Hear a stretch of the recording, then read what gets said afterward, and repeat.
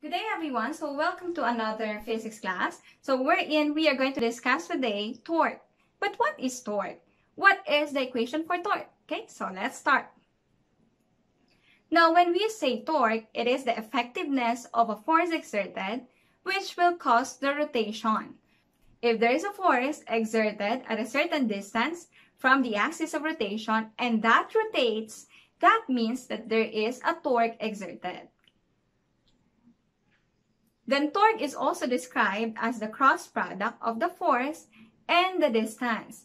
So you have here, torque is F cross D.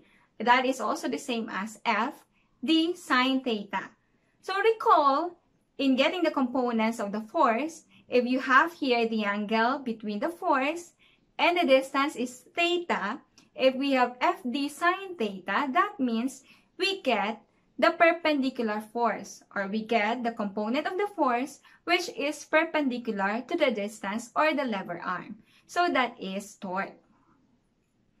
Looking at the equation, we have torque equals F d sine theta, wherein the unit for force is newtons, and then the standard unit for distance is meter. So the unit for torque is Newton meter. Okay.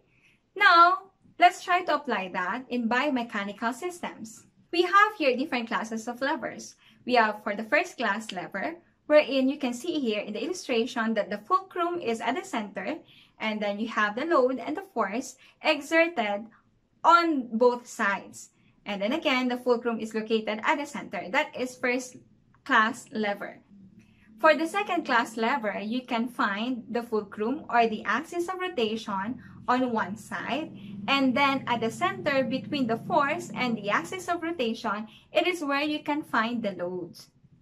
For the next one, for the third class lever, we have here, again, the axis of rotation or fulcrum is located on one side, and then at the center, you have there the force exerted, and on the other side, you can find there the loads.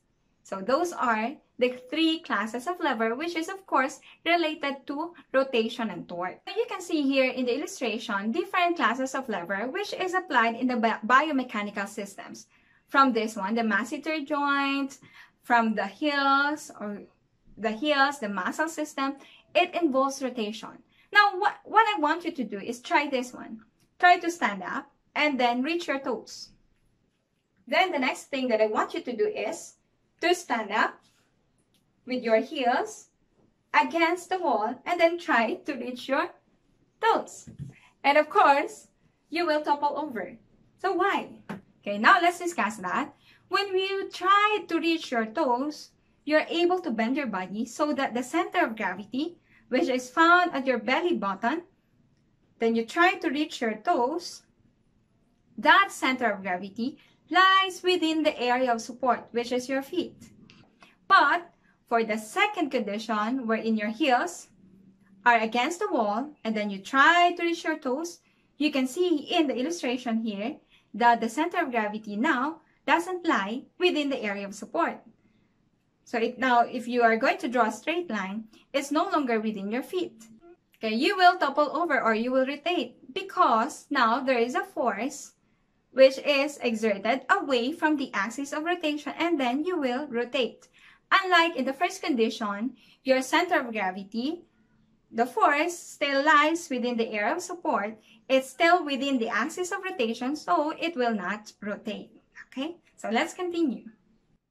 Okay, now let's take a look at the torques involved in muscle system. I want you to look at the illustration here.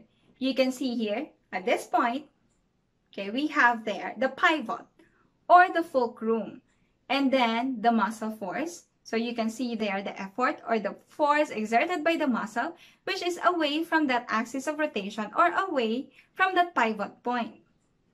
Therefore, there is rotation caused by the effort of the muscle. And then you can see here in the illustration also that there is a load placed. So if there is a force exerted there, since there's a load, that is also exerted away from the axis of rotation or away from the pivot point. Therefore, there will also be rotation. All right, to illustrate it better, if you have here, okay, there, you have here the load. There is a load exerted here, so there's a force downward, so it can rotate. But you are trying to, or the muscle here is trying to exert another force so that this one will still be balanced. So this is downwards. Okay, the muscle is upward. The muscle force is upward, and then the pivot point is here. So if we sum up the torques produced by the loads and the force exerted by the muscle, they are in equilibrium. Now that is also related to our posture and to back pains. If you have this posture like that, your center of gravity still lies within the pivot point of the body. So they are in the same line. That means there's no torque produced by the center of gravity. Therefore, the muscle doesn't have to exert a counteracting force to balance you. But if looking at the other illustration, if you are somehow bent like that and the posture is not correct, the center of gravity now is away from that pivot point. If it's away from that pivot point, that means now that it will produce rotation. The center of gravity will somehow produce rotation. But our muscles at the back has to counteract that rotation to keep the body balanced. So it has to exert an effort. That's why we are experiencing back pain if the posture is not correct. So at this point, make sure that the posture is correct and the center of gravity lies within the pivot point of the body so that you won't experience back pain. Okay? Same with lifting an object. When you try to lift an object, according to the first illustration, you can see there that the load is really away from the pivot point. If the load is really away from that pivot point, that means it will cause great rotation. And that has to be counteracted by the muscles at your back. So it should exert a force so that you will be balanced or to keep your balance.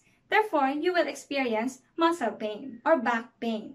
But when you try to lift an object, according to the second illustration, still, there is a distance away from the pivot point.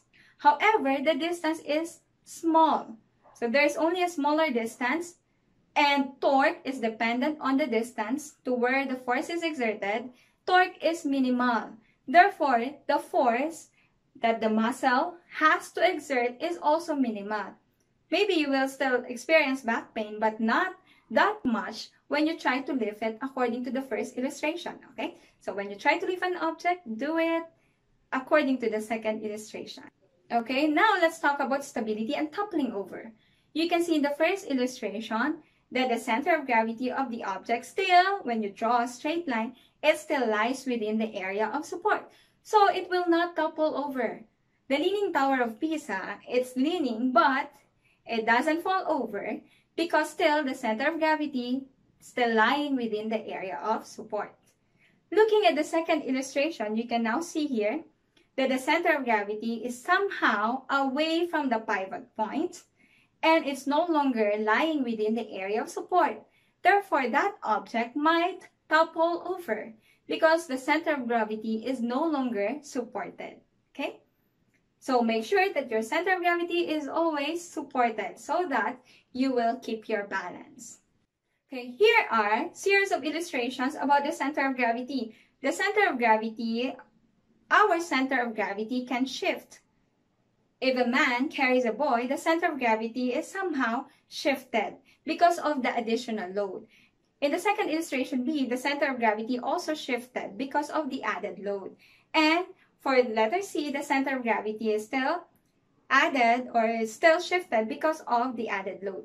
Now, if you will observe, pregnant women experience so much back pain because what they are trying to do is to keep balance or to keep the balance. The center of gravity shifted in front because of the added weight, of the baby. Somehow shifted in front and then she might topple over.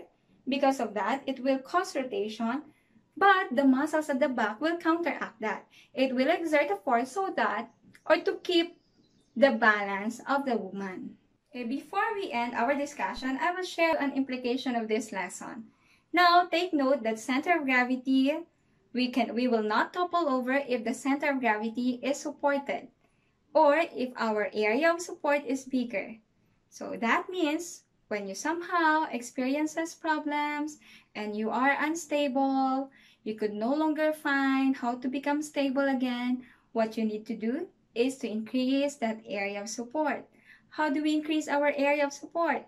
We can have friends, our families, our colleagues, and then we can also look for um, words of encouragement that can also increase our area of support so that we will not topple over, we will not become unstable, and we will reach our stability again.